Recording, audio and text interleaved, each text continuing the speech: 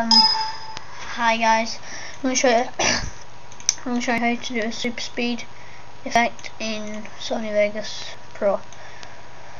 So first drag your clip down to the timeline. It's just like the slow motion effect. If you watch my other video, hold down the control button and drag it like as much as you can, or just wait for my computer to load. It's quite slow.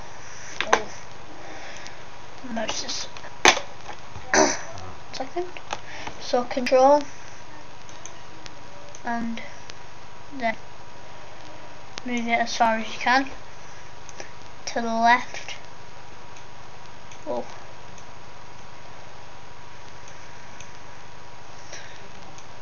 Wait for me to do it. So now you've got this, or you can drag it as much as you want and it will be super fast. Now watch the preview box.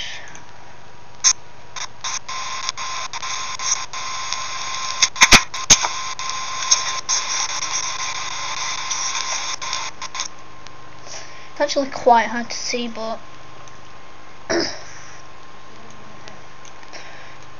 so that's how to get a super speed effect in Sony Vegas Pro, and goodbye. Thanks for watching.